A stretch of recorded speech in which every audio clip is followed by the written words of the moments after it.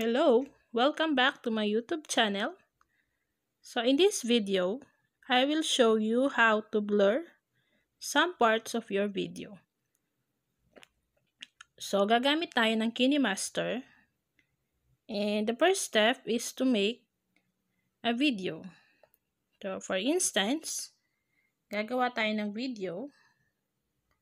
So pipiliin kong size yung 16:9. Since it is a video, we need to add media. Tapos pipili ako ng video. Gagamitin ko na lang yung aking YouTube intro. Tapos select lang natin.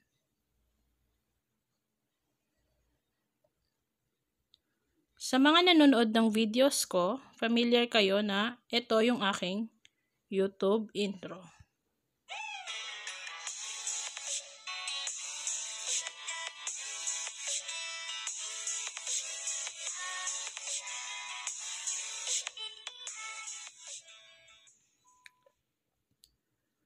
So that is my YouTube intro. For example, may parts ako na gusto kong i-blur sa video. So click lang natin yung video.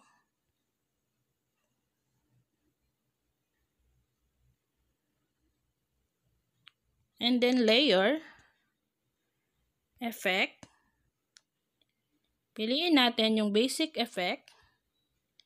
And then Gaussian blur. Ayan.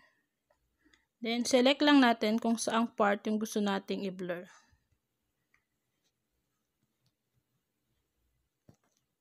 Example, ito. Yung picture ko. I mean, the avatar. Yung gusto kong i-blur. I-reposition lang natin yung square doon.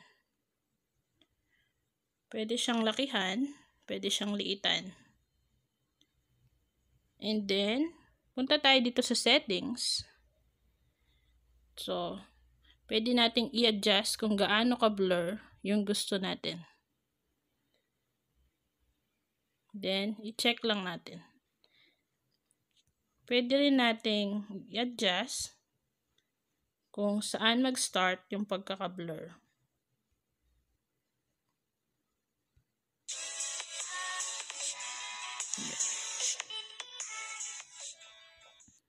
So, as you can see, na-blur na yung part ng video natin na gusto nating i-blur. That's all. Thank you for watching this video.